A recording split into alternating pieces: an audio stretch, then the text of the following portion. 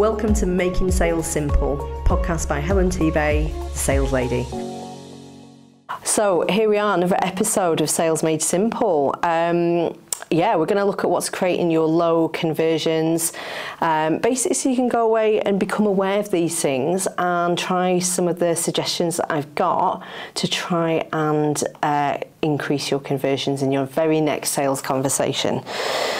The idea with this podcast is that you learn how to have fewer sales interactions. We often don't need more leads, more stuff. We just need to get better at converting the things that come across us anyway and the things that we're creating. So you earn more money for your business and yourself, and your clients get what they came for quicker as too. So this is all highly actionable stuff. As you go along, you can put it into practice, use this insight on your very next sales conversation. And what I would say is I'd invite you to schedule in some time after you've heard this so you can work on implicating it. Just 10 minutes or so just to reflect and see how you can weave this into your next sales interaction. This is where people have reported back that they win business. And I'm all about the value, I'm all about sharing this sort of stuff so that you can go and win more business without even paying me a penny. And then if you want to learn about how you can implement this in your business and go and take that to the next level and get that next phase of growth, that's when we can talk about working together. So yeah, let's get into it. So really, we're taught in business that a conversion rate of 20 to 30% is good.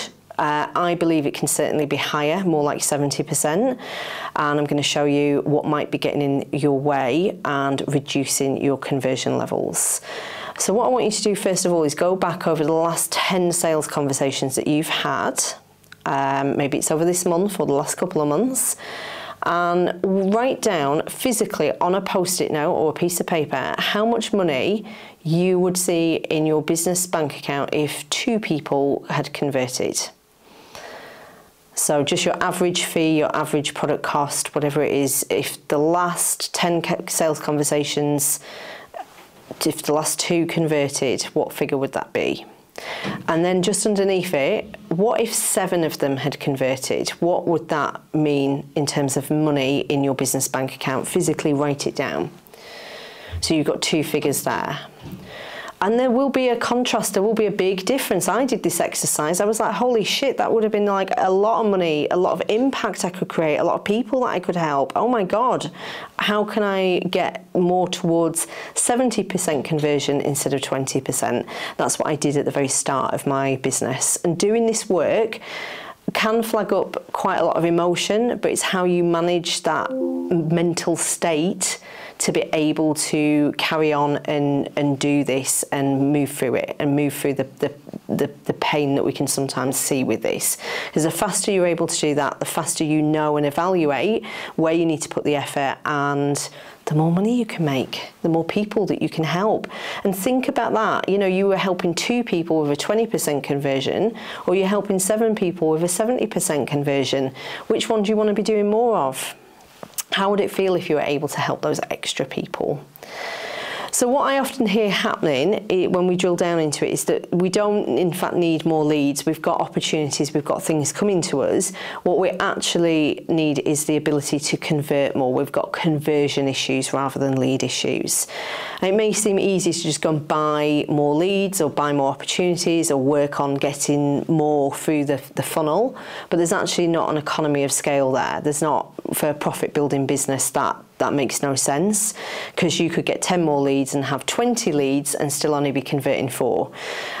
It's actually going to be more efficient work and effort to work on what's needed to up the conversion rate. It's going to be so much more profitable and you'll feel so much more control in your business if you can repeat it. So we've got a 7 out of 10 potential wins or a 2 out of 10 potential wins. Go and work on converting the 2 to the 7. It's much more effective than going and getting 10 more leads or 20 more leads or 30 more leads. So let's go. Here are the 5 most common things that I see happening within sales conversations that really hurt your ability to convert. Now, these can be subtle. There's lots of nuances and levels to them. You might be making your first money. You might be at sales mastery level. You might be like sales ninja level. It's okay. At any level, you can start to recognize these showing up in your business, and I'm going to show you what you can do instead. So the first thing that happens is you make assumptions about your clients before or during a sales conversation. Things like they're not going to be able to afford this, they're not going to be the right fit, they're not going to show up, they're not going to buy at that price. When you do this, you're out of service mode. It has become about you and not the client.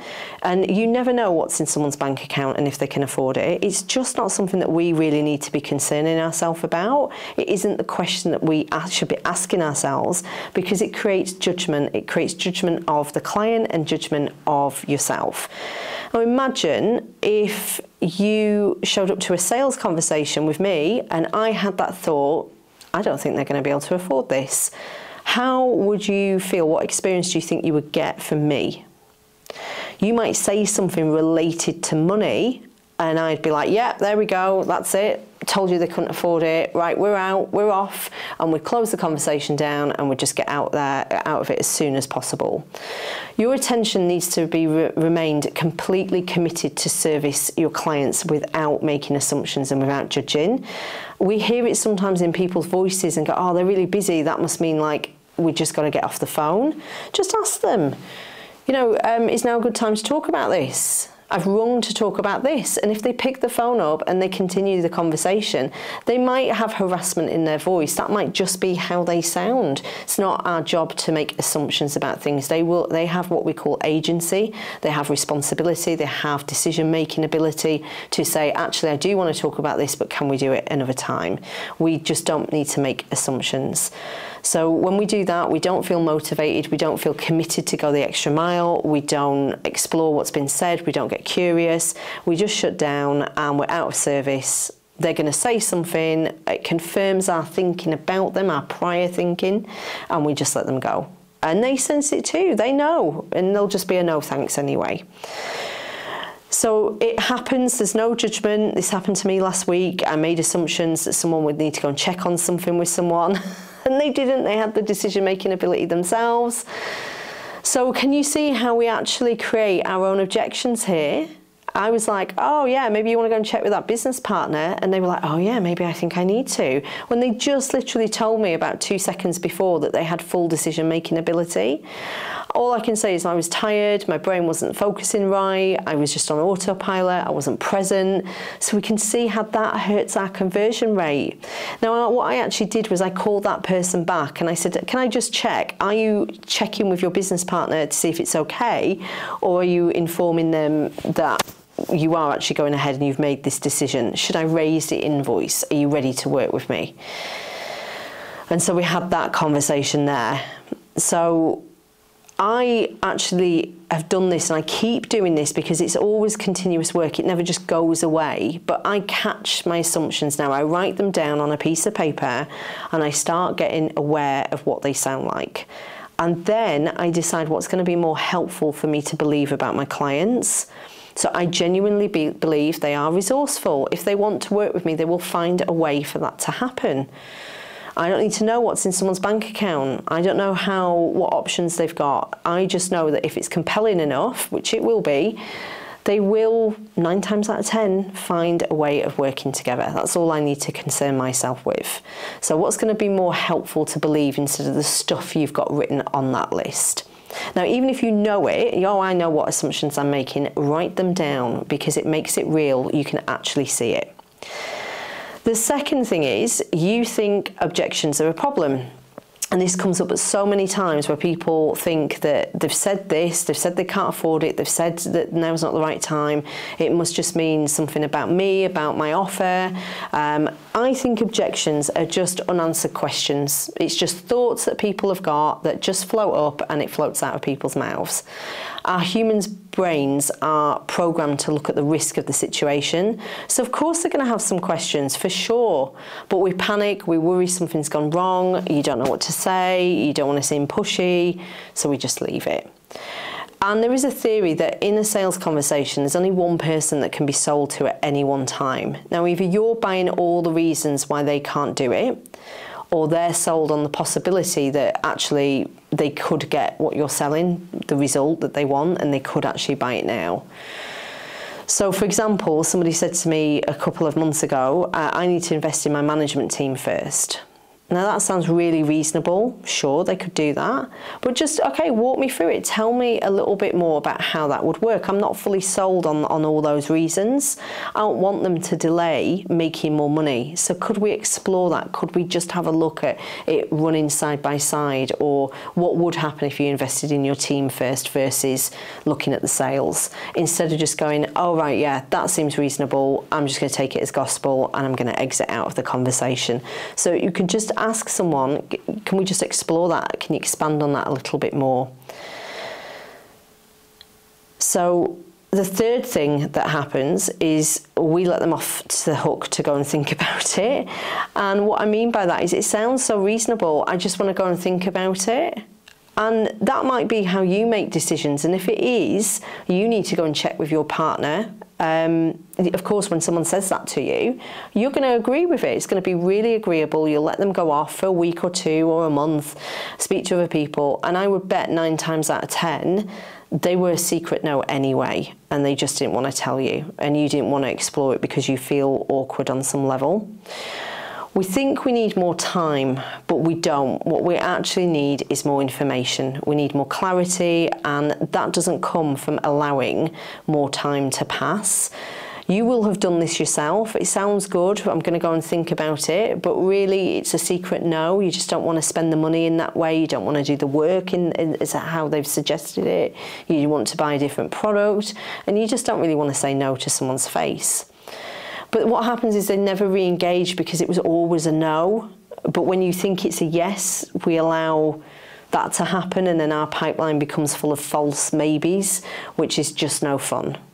So you can just ask them, do you have reservations about moving forwards on this?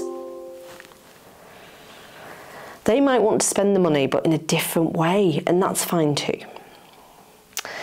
And then the fourth thing that happens is you're trying to control the conversation or the outcome in some way.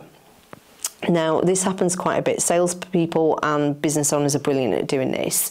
It's the mental rehearsing of what people are going to say. We feel 100% convinced that we just know what someone's going to say. We just know then what we're going to do, and then this is going to happen, and then that, and then this catastrophe, and that, and then it'll all be an absolute mess. Whenever we go through that mental rehearsal process, we are always wrong.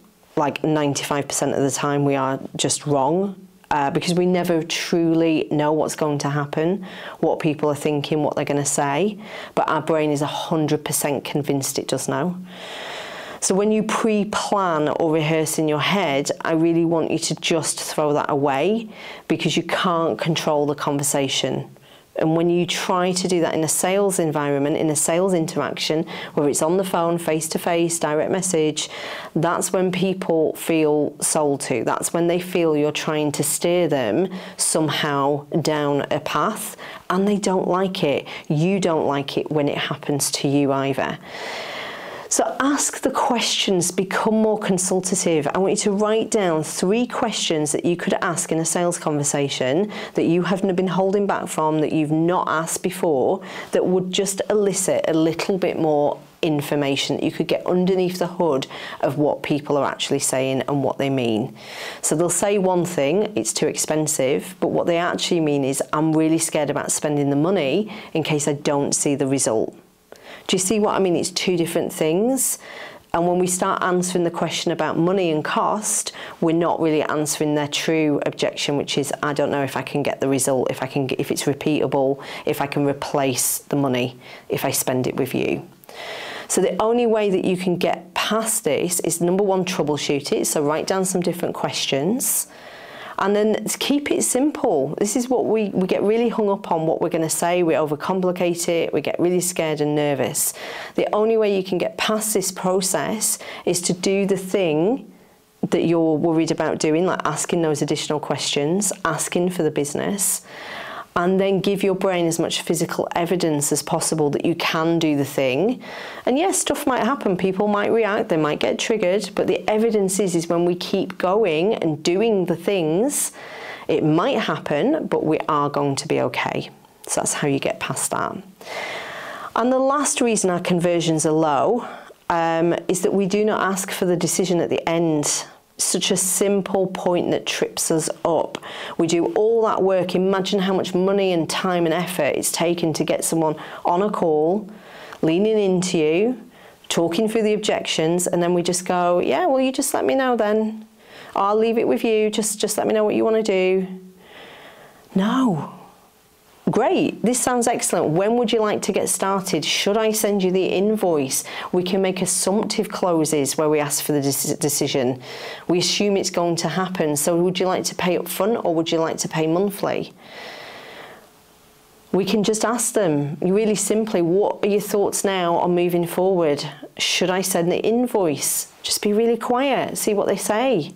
But when you don't do this, they're going to go away and they're going to figure out maybe 5 or 10 other reasons why now's not the right time, it's too risky, they might see another solution that just seems a little bit easier, and you're not going to be there to help them, they're just going to drift off. And of course it's going to feel fearful and risky for them. People generally are scared of parting with money, especially when they've got a house, kids, a business, because we're so heavily focused about the risk that's involved, we don't look at the likelihood of actually achieving the result. So by asking them these questions, you get the unsurfaced objections, if you like, the unanswered thoughts, the things they've not said will start floating up. And when they're in that stage of indecision, they're not fully committed. They might be like, yeah, it sounds like a great idea, but not enough for me to go and press send on a bank transfer and like pay the money. They're not backing themselves, and there's no better way of backing yourself than paying an invoice, especially one that's going to push you financially, it's going to push you emotionally, it's going to have you thinking differently. That's going to elicit a really different result, but it's scary. So ask them, what would you like to get to happen next? What would you like to happen? Would you like to get started? Can I send you an invoice? You're probably going to get another objection. And again, it's not a problem, just be open to answer that. So who can identify with some of those things? I know I've definitely done them. They happen on repeat for me. They phase in and out, different stages of business, they float up again. So you make assumptions, you think objections are a problem, we let people go off and think about it and don't explore things with them. You're trying to control the conversation or outcome somehow. And the final thing is we don't ask for the decision at the end. We let them go. So what I want you to do is, again, there's no judgment here. Like I said, I've done all of this. I will continue to do these things, of course. I want you to be really aware of yourself, becoming aware of these things. That's how you catch yourself as you're doing something. And then just apply some of the tips that I've given you in this podcast and see what happens. Are you able to take conversations a couple of steps further? What does that feel like for you? What response does that give your potential client? How did it feel doing it that way, rather than I really need to make a sale and I've got to pursue this person and get them to say yes? It's not how we do sales. So make sure you follow for more episodes which are designed to make sales easier. Share actionable tips, and then you can put these things into practice on your very next sales call. So I'll see you on the next episode of Making Sales Simple. Thank you for listening to Making Sales Simple, a podcast by Helen Tebay, the sales lady. Make sure you subscribe on YouTube and follow me on Spotify for more.